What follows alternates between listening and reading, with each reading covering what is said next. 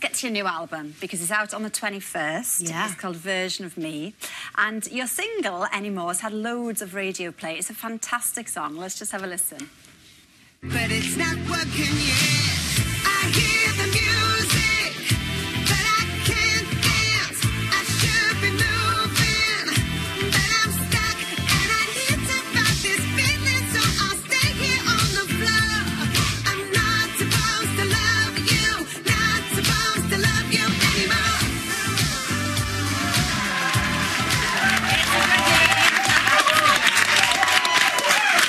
It's your first album, though, in 5 years, isn't it? I know, it's amazing. This is the biggest gap I've had between albums, and I actually think it's been a good thing. I think it's helped to make a stronger record. So much has happened to me, there's been lots of inspiration. Well, lots have happened to you. We won't go into it, but in your personal life as well. Is that what's driven the new album?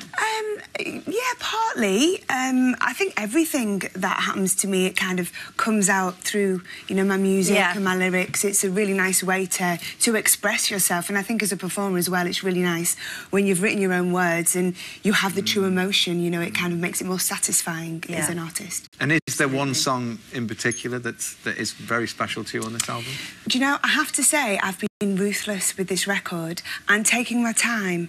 I was just like, there's not going to be... Because sometimes you might have a song that slips onto an album and you're a bit like, I'm not sure about that one, or the record company like it, or they think it'll do well at radio. This one I've gone like, no, if it's not good enough, it's not going on. So every single song really means a lot to me. And the interesting thing is there's no instruments at all on this album. There is some instruments. Well, there is, but electronically. It's a very different sound for me, yeah. I mean, in the past, I've been really lucky. I've experimented with lots of different genres, always been pop. I am a pop artist. But this time, I wanted to go more electronic. Yeah. And it coincided really well with what's happening currently. You know, there's lots of younger artists and you know, mainstream sounds, pop music, EDM. There's lots of electronic stuff happening. And that vibe, is it right, that vibe came to you when you were in a yoga class? Yeah. As it does. You know, yeah. It does sound as pop star as it is, yeah. I was in LA in a yoga class, which doesn't happen very often anymore. But I was a little bit lost. I didn't really know what direction I wanted to go in with the record. I knew I wanted to make a record, and I was just becoming a little bit frustrated because often in music, in pop music, people try to put you in a direction of what's popular at the time, and, you know, I'm a more mature artist now. I can't compete with artists that I love, like Rihanna or Katy Perry or, you know, the younger girls who are out there. And I just think, like, lyrically I have to be different, and, I was getting frustrated with people maybe thinking that's the way I should go, and I just thought, I've always wanted to do this. Why don't I just do it? I've got nothing to lose. Exactly. Yeah. We have to talk about the Spice Girl reunion. Do we? Well, yeah.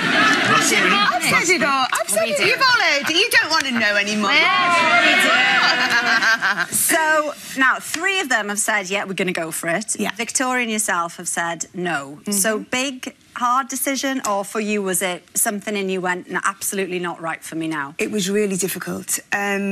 After the Olympics in 2012, closing ceremony, wonderful night, Victoria had said at that point, you know what, girls, this is amazing, but I think that's it for me. And, you know, we totally respect that.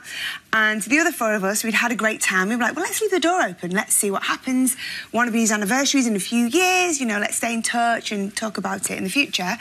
And as time went on and it got closer to the anniversary and we were having more meetings, I just was feeling a little bit uneasy about it.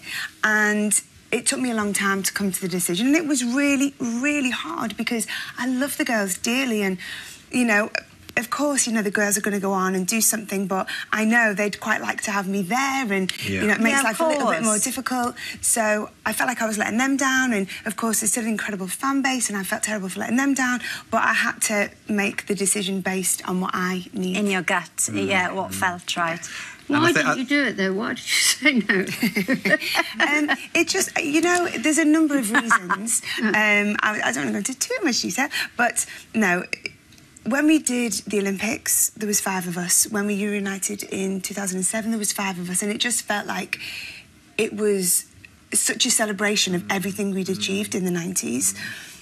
I think to go out as a 4-piece, for me, I didn't feel like it was...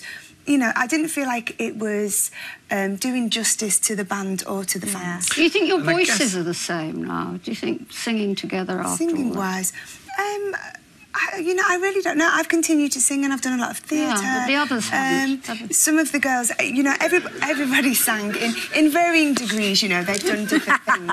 But, yeah, you know, when we got together in 2007, it was just like the old days. Everybody And I guess if you've been there and you've done it and you've felt what it feels like to be that big, do you want to go there again? Do you need to go there again? It's really complicated, you know, it kind of puts you in a different place, you know, in the media, in the spotlight and everything. There's a lot to consider. And sometimes bands can just be remembered as the fantastic bands they were, and you don't have to keep doing the reunited. But I have to be careful, you know, how I talk about it, because, you know, the girls have respected my decision to go on and to continue with my solo career, and you know, and I respect their decision to continue, so I don't want to say anything derogatory because, you know, I wish them all luck in the world. But the thing is, Anne, the good news, they'd be looking for 2 new members. Well, that's it then. Here we are, we're in. Yeah.